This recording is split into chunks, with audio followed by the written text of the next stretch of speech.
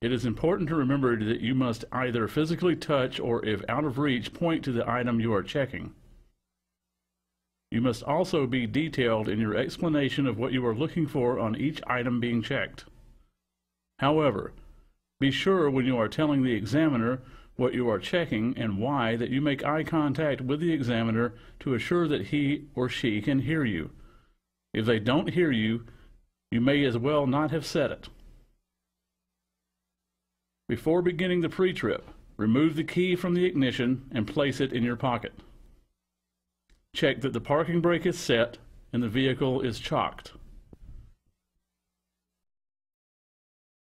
Be sure to listen carefully to the examiner and follow directions given to you precisely. You may be asked to start somewhere other than the front of the vehicle. If you are unsure, repeat the directions you are given back to the examiner and ask for clarification. When starting with the front of the vehicle, move to the front and begin by checking the clearance marker and ID lights, as well as the alternating red and amber warning lights, headlights, and turn signals. Each should be the appropriate colors of red, amber, white, or clear and be clean, present, and not cracked, broken, or dirty. Check crosswalk mirrors to assure they are mounted securely and not cracked, broken, or dirty. Look under the vehicle for any fluid leaks. Release the left and right hood latches. Shout out "clear" and raise the hood carefully. Move to the right side of the engine compartment.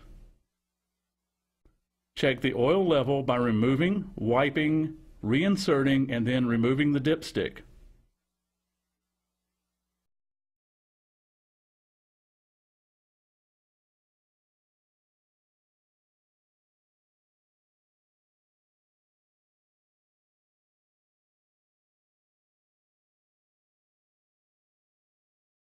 The oil level must be at or between the full and add marks on the dipstick. Tell the examiner that if the oil level is below the add mark, you would add oil at the fill spout and then recheck the level with the dipstick. Check the alternator. It should be securely mounted to the engine with no missing parts. The wires should be securely connected with no worn or burned insulation. The belt should have not more than 3/4 inch free play and not be cracked or frayed. Check the coolant level in the overflow tank. It should be between the fill and max lines. Hoses and connections should not be leaking or show signs of damage. Check the water pump. It should be securely mounted to the engine with no missing parts. Hoses and connections should not be leaking or show signs of damage. Check all belts on the front of the engine. They should have not more than 3/4 inch free play and not be frayed, cut, or dry rotted. Check the right front axle. Check the leaf springs for any missing, shifted, cracked, or broken leaves. Check the spring mounts to make sure they are not broken or cracked. Make sure there are no missing or damaged bushings. Check the U-bolts to make sure they are not broken, loose, or missing any nuts or other parts. Check the shock absorber to make sure it is secure, not damaged or leaking. There should be no cracked or loose rubber bushings. Check the brake hoses, lines, and couplings to make sure they are not cracked, worn, or leaking. Check the brake chamber to ensure it is not leaking, cracked, or dented, and securely mounted. Check the push rod and slack adjuster to make sure they are not broken, loose, or missing parts. The slack adjuster should have no more than 1 inch play with the parking brakes released. Check the drums and linings to ensure there are no cracks, dents, or holes. It should be free of dirt, oil, or grease. DOG. There should be no cracks in the drum greater than 1/2 the friction area. The lining should not be worn thin, at least 1/4 inch of lining on shoes. Check the tread, pressure, and condition, TPC. The steer tire should have at least 4 32nd inch tread evenly worn. The air pressure should be checked to meet the tire manufacturer's specs with a tire pressure gauge. There should be no cuts or other damage to tread or sidewalls. Each tire should have a metal valve stem and cap that is not missing, broken, or damaged. Check the inside and outside of the rim, ensuring no cracks, bends, or weld repairs. Check the lug nuts to ensure they are all present, free of cracks and distortions, and show no signs of looseness such as rust trails or shiny threads. Rust around the lug nuts indicates loose nuts. Shiny threads on the studs indicate cross-threaded lug nuts. Check the wheel hub to ensure there are no leaks. Adequate oil level can be determined through the removable rubber cap on the front of the hub. Move around to the left side of the engine compartment. Check the air compressor to ensure it is operating properly, mounted securely, and not damaged or leaking. Hoses and connections should not be leaking or show signs of damage. Check that the air compressor belt is not dry rotted or frayed and has no more than 3/4 inch free play. Check the automatic transmission fluid level by removing the dipstick, wiping it clean, reinserting and removing to assure the level is between add and full. This check must be performed with the engine running, so you only need to describe the procedure, not actually perform it. Check the steering column and knuckle to ensure it is not bent or cracked, and all joints are not worn or loose. Check the power steering reservoir to be sure the fluid level is between the add and full marks using the appropriate cold or hot markings. Hoses and connections should not be leaking or show signs of damage. Check the pitman arm and drag link are not worn or cracked. Check that all joints and sockets are not worn or loose, and that there are no missing nuts, bolts, or cotter keys. The connecting castle nuts should be tight and have a cotter key installed. Check all of the left front axle systems as done on the right side: brake, suspension, and wheel systems. Check the driver's side mirrors to assure they are mounted securely, not cracked, broken, or dirty, and have no illegal stickers. Check the access step to assure it is mounted securely, not missing any bolts, and is clear of debris that might cause you to slip. Check the stop arm to assure it moves freely and has no damaged or missing parts and is not leaking air. Check the side of the bus to assure there are no broken windows or damage. Check all lights and reflectors to assure they are the proper color and are present, clean, and not cracked.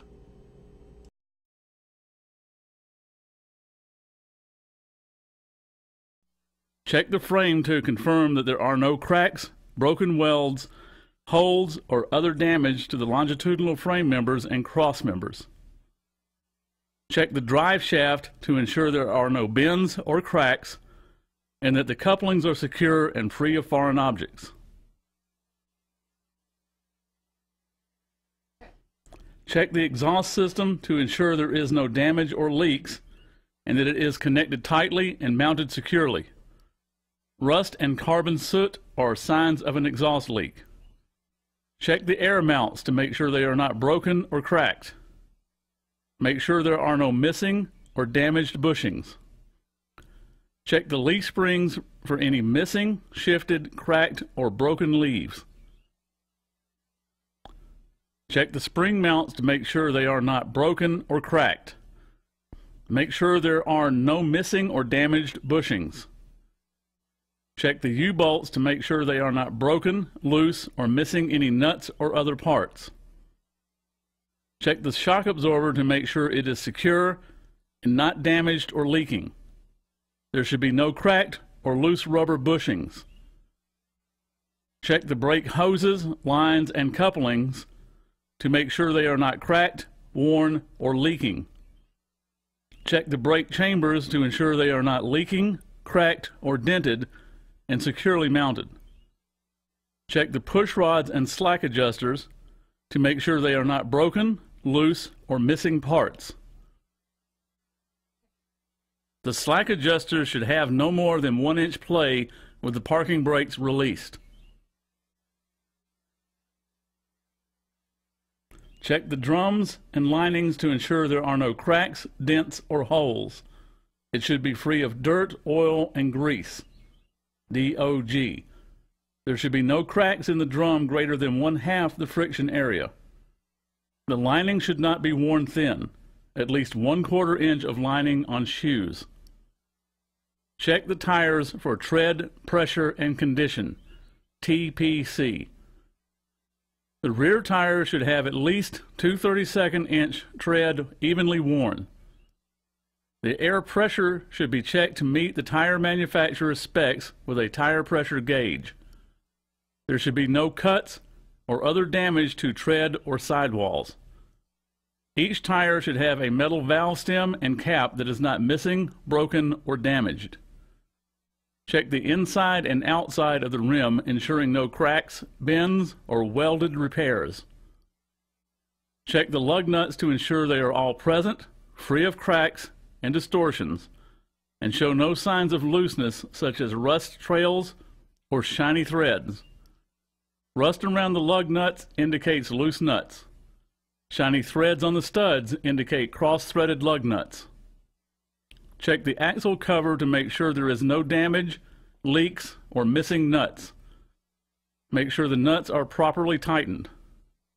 Check the alternating red and amber warning lights. Each should be present, not cracked, broken, or dirty, and be the appropriate colors of red or amber. Check the marker and ID lights to assure they are not cracked, broken, or dirty and are red in color. Lights and turn signals to assure they are not cracked, missing, or dirty and are red in color. Check that the emergency door is securely mounted with no damaged or missing parts on the hinges and that it opens and closes freely and has no broken windows. Move to the passenger door area. Check the access step to assure it is mounted securely, not missing any bolts, and is clear of debris that might cause you to slip. Check the passenger side mirrors to assure they are mounted securely, not cracked, broken, or dirty, and have no illegal stickers. Check that the door opens and closes freely and has no broken windows. Check the student step light to assure it is not cracked, broken, missing, or dirty, and is white or clear in color. Check that the fuel cap is present, secure, and has an intact seal that is not cracked or dry rotted. Close the hood and latch it securely. Check the handrails to assure that they are securely mounted and clean. Check the steps to assure that they are free of debris with floor coverings securely fastened down. Check the aisle to assure the floor is free of debris with the covering securely fastened down. Check all seats to assure they are undamaged and securely mounted to the floor. Check all emergency exits to assure they are clearly marked, not obstructed, and open freely. Check the rear view student mirror to assure it is not broken, mounted securely, adjusted correctly, and clear of stickers and clean. When seated, check the seat belt to ensure there are no tears or frays and it latches securely.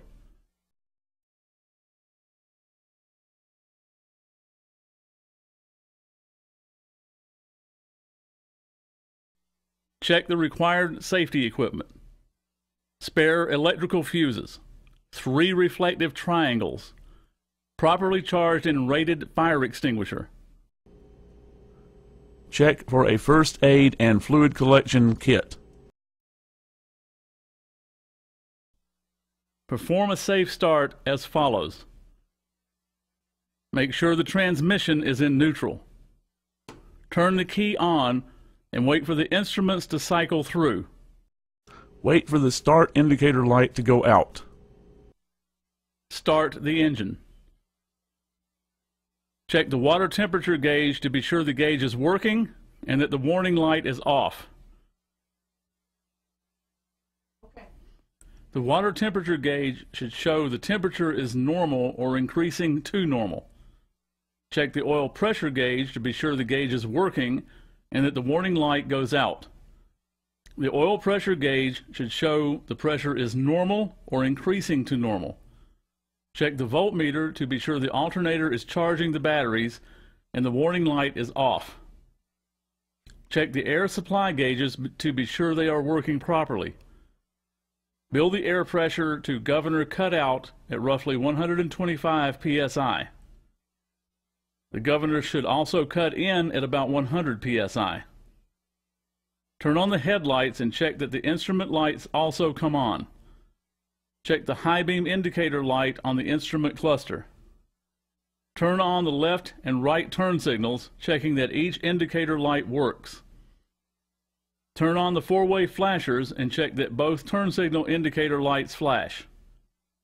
Also check that the brake light, turn signal, and alternating warning light indicators are working on the side dash panel. Run the heater and defroster, checking them with your hand to make sure they are both working. Check the windshield to ensure it is clean, with no illegal stickers, no obstructions, or damage to the glass. Check your mirrors to make sure they are clean, adjusted properly from the inside. Turn on the windshield wipers and make sure the wiper arms and blades are secure, not damaged, and operating smoothly. Run the windshield washer to make sure it works and is full of washer fluid. Next is the air brake test. Check that both primary and secondary systems are at full air pressure, 125 psi, and that the governor cuts out. Begin pressing and releasing the brake pedal to reduce the air pressure to below 100 psi. Check that the governor cuts in. Build air pressure back to full, 125 psi.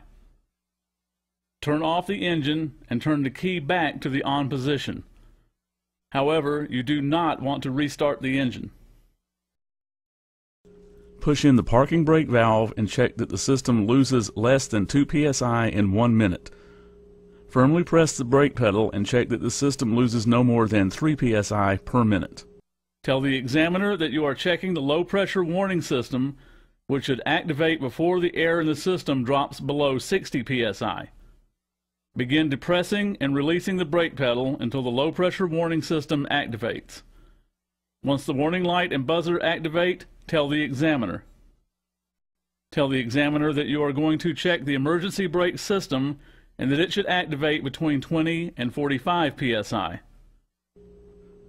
Fan air out of the system until the parking brake valve pops out. Tell the examiner that you are going to test the parking brakes. Perform another safe start. Build up full air pressure.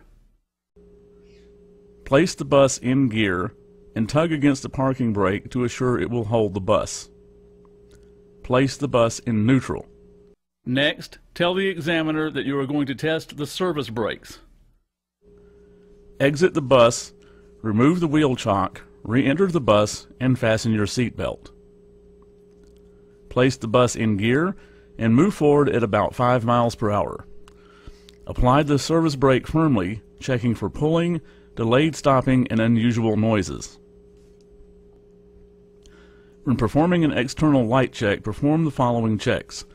Check headlights, low and high beam. Check turn signals left and right. Check four-way flashers. Check alternating amber warning lights. Check alternating red warning lights. Check stop arm function and lights and crosswalk guard functions. Check strobe light. Check brake lights, turn signals, four-way flashers, alternating amber warning lights, and alternating red warning lights on the rear of the bus.